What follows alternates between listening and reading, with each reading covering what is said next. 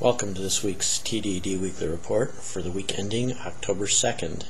Some of you probably remember this summer a biker posted a video of getting stopped by an off-duty cop that was not even showing a badge or not even in a marked squad car.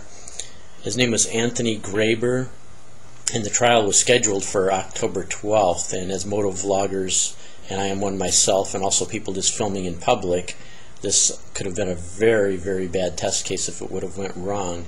But fortunately, Judge Emery A. Pitt, this is from the Baltimore Sun, he tossed out all of the charges except for the traffic violations against Anthony Graber. Now, if you've seen the video, that you notice in the first few seconds the guy does not even identify himself as a police officer. He just asks the guy to get off his motorcycle, and he's holding a gun.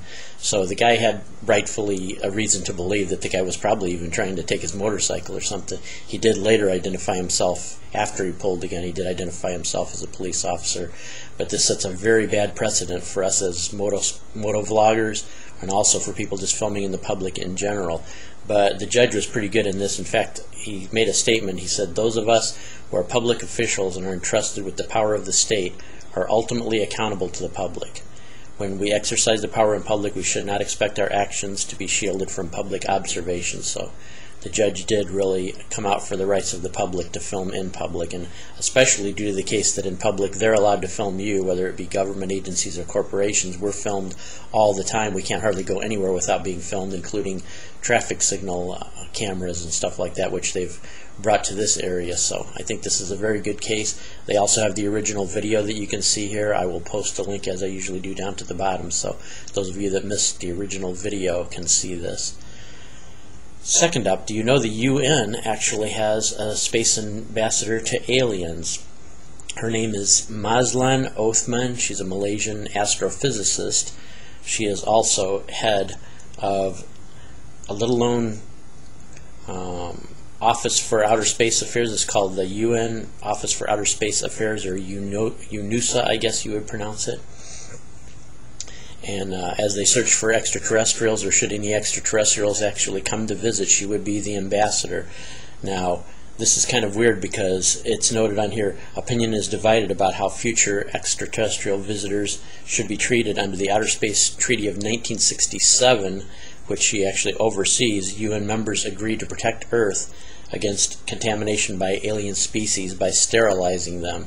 And it says Mrs. Othman is understood to support a much more tolerant approach. Yeah, that would be pretty bad if aliens come to visit us and the first thing we do is try to kill them off. But yeah, we actually do have an ambassador to the aliens should they arrive, or I guess should we discover aliens close enough by that we can make contact with them. So she is our ambassador.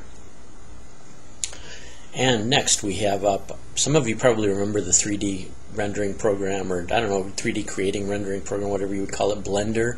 It's an open source, and actually a bunch of people got together with fans, and as an open source project supported actually by thousands of fans and donations through the Blender project, and people working on it without the help of Hollywood have actually made a short film, and this is really great. I did check it out. It's listed as a running time of about 14:48, but the actual running time of the film itself is about 12:30. It's a fantasy type of 3D animation film. It is excellent. It's called Sintel, S-I-N-T-E-L. It's at the channel called Blender Foundation on YouTube. I'll put a link to that too, but I'd urge everybody, if possible, to support any kind of open source and free alternatives to Hollywood, to the big media corporations, because there's no reason why a dedicated group of fans can't get the talent together and actually give Hollywood a run for their money. And if you actually see this thing, you'll see that it's not amateurish looking at all. It looks as good as anything, and probably better than some stuff I've actually gone and seen at the movie theater. So I would urge you to pick a project and support an open source project. They have several of them out there. If you do searches on Google, there are movies, there are all kinds of projects in the work, and all they ask for is a small donation. Maybe just send $5 or $10 to donate towards the project, and you'll get credit for it. In the into the credits, you'll see when the credits roll on this, they give credit to everybody that even gave small donations in this project. So support open source and free. It's always good. And last up, a friend of mine, Navythomas, remember the bald-headed guy that swears a lot? Well, he did a spoof of the TDD report, so I'm going to close out with a little bit of his, but I urge you to go and check out the whole video at his website. It's really funny. I really enjoy that when people tease me or do spoofs or anything like that, so Check out Navythomas' full video, and I will catch you guys next week.